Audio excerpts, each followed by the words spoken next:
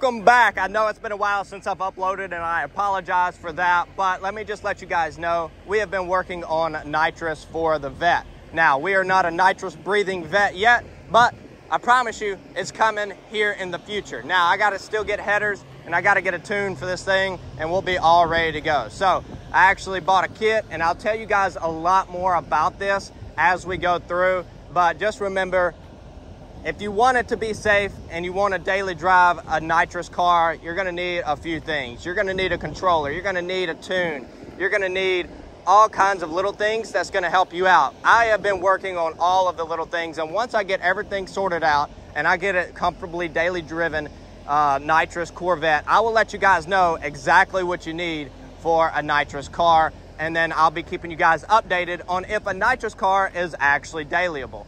So, with that being said, let me go ahead and show you a little bit on what we have been working on. So as you can tell in the screen before, or in the video before, that we actually have been working on a kind of like a beta test to be able to mount your iPad in the console. So I'm working on something so that way you can quickly do it, so that way you don't have to change out your radio if you don't want to, as long as you got Bluetooth on your radio, or even have one of those little bitty adapters that you can actually Bluetooth your iPad into that, and even keep your stock radio as long as you have one of those little FM transmitter receiver things. So we're actually working on that because I think it's going to be really good. We're also working on the cup holder that actually sits inside the console. As you can tell, the nitrous can is right there. So with that, we're actually trying to extend it up a little bit more, so then that way you can actually utilize that cup holder for future use, and then that way you can also take it off if you don't want to use it. It's really going to be nice, and I'm really ready to show you guys that. And then we're also working on the mount. Let me show you guys the other side of this. We're actually working on the quick mount system for that cup holder.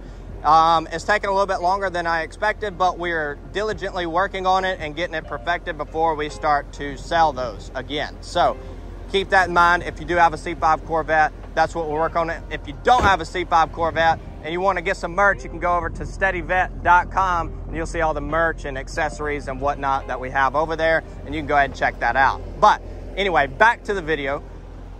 Let me go ahead and show you guys the install that we have done. So as you can tell, I got the bottle mounted, I got the lines ran, I've got it to where I can actually purge it. I don't have my purged solenoid yet. That is actually just my nitrous solenoid that I'm using to purge the system. So we got the blowdown tube, we have the gauge on the other side there, and then we bought this bracket from Amazon, a little $100.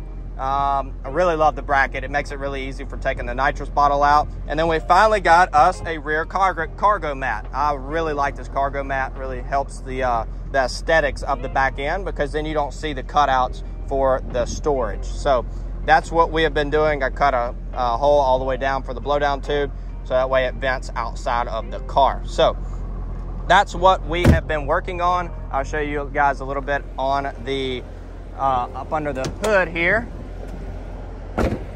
So I'm very particular, and I want everything to look like it's not even there, right? So the only thing that you can see as of right now is the line for the nitrous, but we will actually be changing that out. It's actually not going to look like that, and I got to fix my little hood seal here. There we go. But it will actually not even look like that, and it'll be just two small holes that will be placed into here, so then that way you barely will be able to even notice it's there unless you just know that they are there. So I'm going to do that. Then the fuel solenoid is going to be right up under here. Let me get this off real quick. So here is the fuel solenoid. You can see it's ran right here to the fuel rail, and then we have another line that's going to be ran to the spacer that's going to sit there. So been very patient on working on this, so then that way I can make sure that it's the way that I want it to be done and look very nice. So now you're probably asking, well, where's the nitrous solenoid at? Well, I did something over here that is pretty neat. So I've actually mounted it over to the side there. As you can tell right there, I've actually mounted it. Then I put this battery cover over it, so then that way no one will know it's there. Now I'm going to pull this back some more. I just have it like that for now, so that way I can run certain things. And then whenever I get done, this actual battery cover will fit all the way up into here.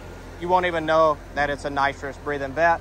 You'll just know that it's got a tank in the back. So with the hood popped, my goal is to make sure as much as possible that it's not visible. I do not want the engine bay to be dirty.